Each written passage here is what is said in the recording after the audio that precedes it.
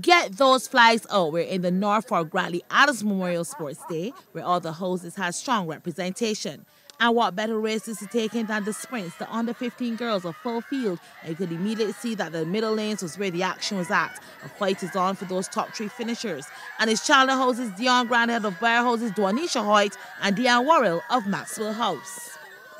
Only 5 starters for the boys, but that did not make it anywhere short of exciting, as your winner will be decided in the final few meters. Aiden Green, Shaquille Redmond, and Jaden Lowe will take it to the line. Here they go. Lowe gets there first, then Green, and then Redmond.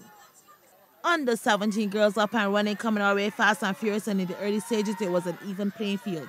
But look for the yellow shirt of Kalia Cadogan, second from the right. She made her move, head down, arms pumping. An athlete takes a fall, but that is all behind her. She's your winner, ahead of Rashana Agard and Walisha Agard. Turn of the under 17 boys, and I was told I couldn't call this one from the outset. Too many possible champions, and I saw just why. Everyone was fighting tooth and nail for that top spot. The engaging second gear at the right time was Joshua Oliver, head of Rashid Nurse and Damali Griffith. And the fastest girl in the school is one of these 8 young ladies. And from the get-go, my eyes gravitated to the athlete third from the right.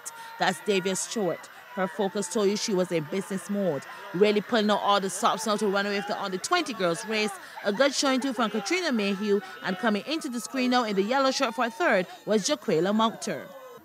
And the big boys served up all the action you need from a 100-meter final, and Red House knew their Usain Bolt goes by the name of Rashad Williams, who at the halfway mark was leading them home. He was taking no prisoners. His training is paying off. He looks ready for BSAC. And watching for the finish for second, yellows Akil Ellis just edging out blues Javon Allen.